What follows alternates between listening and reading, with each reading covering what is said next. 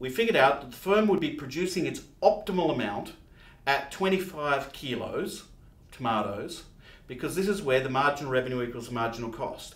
Now, whether the firm's making profit or not will depend on whether at that level of output, the average cost of production is lower than the average revenue. There's more money coming in per kilo than is being spent per kilo on producing the tomatoes, then the firm must be making profit per kilo. So in our example, we can see, given the average cost curve, that at the optimal level of output, determined by the point where marginal revenue equals marginal cost, that the firm's average cost of production is $3.75 per kilo. It's selling the tomatoes at $5 a kilo. The cost is $3.75 per kilo. So we can see that the profit per unit is $1.25. Then we simply multiply that by the number of units that they're selling to get the total profit. So $1.25 times 25 units gives us $31.25 total profit. At any other output level, it would make less profit. So it is maximizing its profit at this point, and we'll choose this output. Okay, so would it be the case that this firm and all the other firms that are like this in the marketplace continue to make profits forever and ever? Well, the answer is no. If the firms in, say, our tomato market are all making profits, then that will tend to attract new firms to the marketplace. There's no barriers to entering the market, so you will get an increase in supply. Now remember earlier when we were looking at the market as a whole, when there was an increase in the number of sellers in the marketplace, the supply curve will shift to the right. And when the supply curve shifts to the right, the equilibrium price will change. How will it change? The equilibrium price will fall. So, if firms are making profit, new firms are attracted to the market. Supply increases, the equilibrium market price falls. Now, what happens to the firm's average revenue when prices fall? Average revenue also falls, as does marginal revenue. If the marginal revenue and the average revenue fall, then profits get squeezed.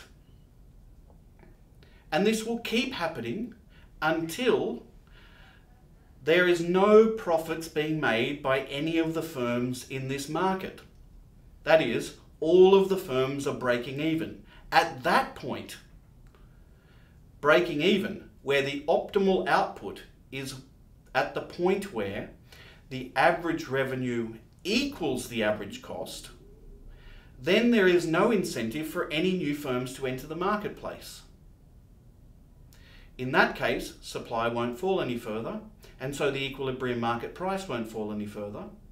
And so we would say that the price will stabilize at this level. It will stabilize at the point where all of the firms are just breaking even.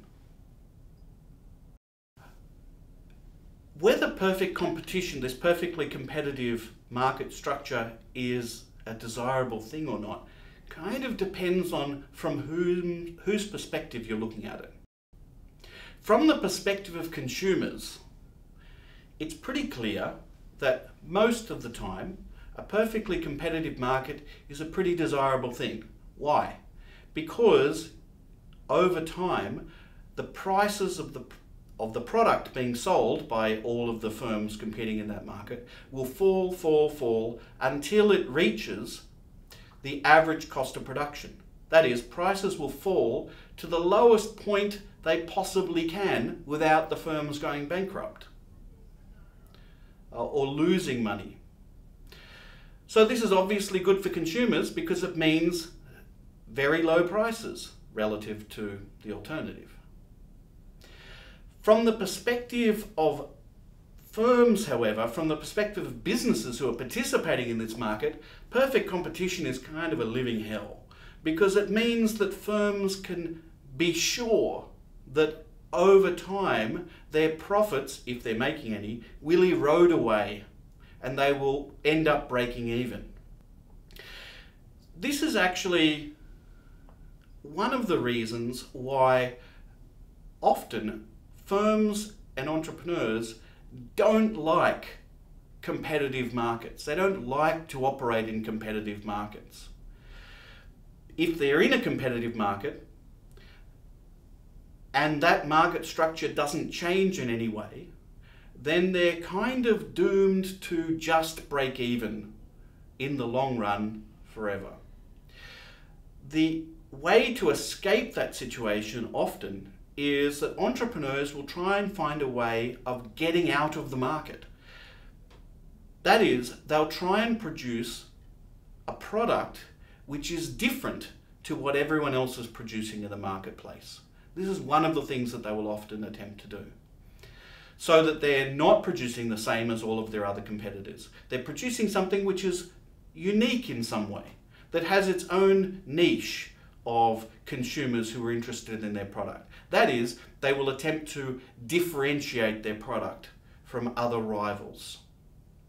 But we should bear in mind that if that happens, it's entirely possible that the firm, assuming it's done its market research and discovered that it's producing a different product that consumers actually want, then it could be making profits.